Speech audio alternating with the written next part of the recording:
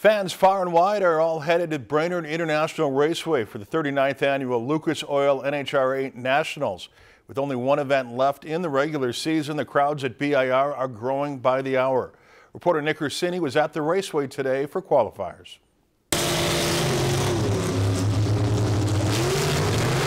The roar of the engines are back at the Brainerd International Raceway.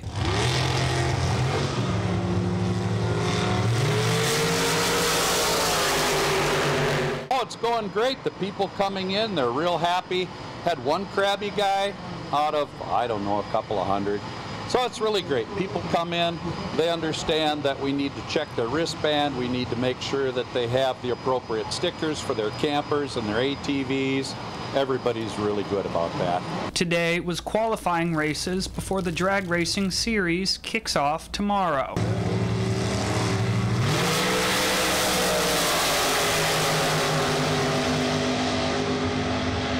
At this weekend's events, there will be some new things.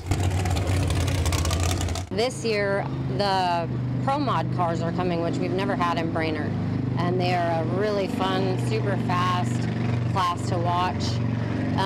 12 and under kids are free, so we encourage everyone to bring their kids out and try to enjoy a day of racing with the family. If you've never been to BIR before or any NHRA event, the experience is unlike any other. One of the loudest impact type racing I've ever seen. I mean, it really is incredible. I love bringing first timers here because you can't explain the adrenaline that happens when the nitro cars go. And if you plan on going to any of the events this weekend, there are some things you should bring.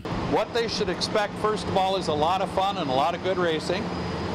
And you asked about preparation before. Folks, make sure if you're coming here, stay well hydrated. If you have any problems with heat exhaustion, make sure you are well hydrated when you come here.